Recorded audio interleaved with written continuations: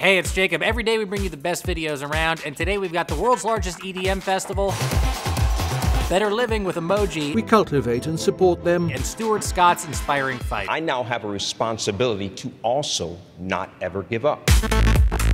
That's not her G-stick. When you die, that does not mean that you lose to cancer. You beat cancer by how you live, why you live, and in the manner in which you live. ESPN host Stuart Scott accepted the Jimmy V Award for Perseverance at the ESPYs last week, and he gave this moving speech just 5 days after a stint in the hospital where he faced multiple surgeries and several complications. But sadly, these challenges aren't new to Stuart. He's been battling a rare form of cancer for 7 years. I hear from people every day. He's on TV and he's doing what he loves. They take strength from the fact that he has not been paralyzed by his illness and that he's decided to live life on his own terms. This doc is super inspiring. It captures the ups and the downs of Stuart's journey so well, I can't recommend it enough. This week, I'm in Belgium, where Tomorrowland, one of the world's biggest EDM festivals, is underway. This is the aftermovie from last year's edition, which had over 400 acts, brought in more than 180,000 people, and looks absolutely incredible. The video alone has racked up over 70 million views. The festival is so big that this year they had to split it up over 2 weekends with massive names like Avicii, Armin van Buuren, and these guys.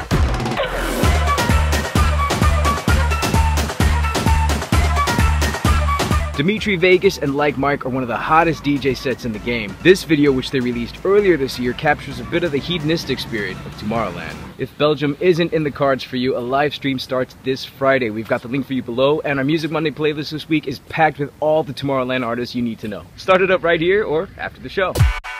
As the principal dancer of the YouTube Nation dance crew, I know how competitive it can get to get noticed within the group. So I know what these guys are going through. When a lot of people think about ballet, they think, you know, tutu, ballerina, point shoes. It can be soft and beautiful and elegant, but it can be sexy and rough and defined. Cristiano is one of 6 nominees up for the prestigious Telstra Ballet Dancer Award at the Australian Ballet. They've released profiles on each contender and you can vote for your favorite. Voting's open right now. The link's in the description below. If all of your toothpaste is mysteriously disappearing and your soap dispenser contains more water than actual soap, it sounds like you might have a bad case of the evil roommate. Smoothie Freak, aka Akilah Hughes, just posted this short about everyone's least favorite archetype. If you were planning on having a little pick-me-up after work tonight, kiss those plans goodbye. She's drinking your stuff. Why discuss artwork in the common living space when you can just hang up whatever tacky pictures you want while no one is looking? Where did you get a picture of a donut? It's not even ironic. Oh my god. If you're wondering who provided the VO, it's Akilah's friend, comedian Matthew Gehring. Bye! You still owe me rent.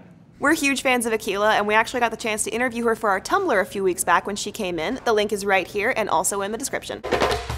Over 30 years ago, the river island of Majuli in India was just a barren sandbar. Now, it's home to the Malai Forest, a nearly 1,400-acre reserve with tigers, elephants, rhinos, and it's all because of one dude. When Jadav Payeng was 16, he noticed that there was no natural habitat for the animals, so he decided to transform the island by planting trees himself. He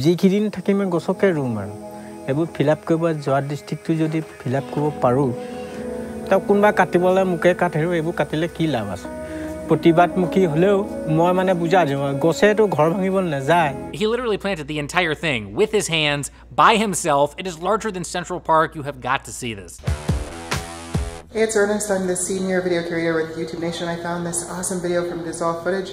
It's like a nature documentary, but with emoji. Emoji may sometimes confuse us, may aggravate us, and yet emoji have become, for better or worse, integral to the way we communicate, live, and behave.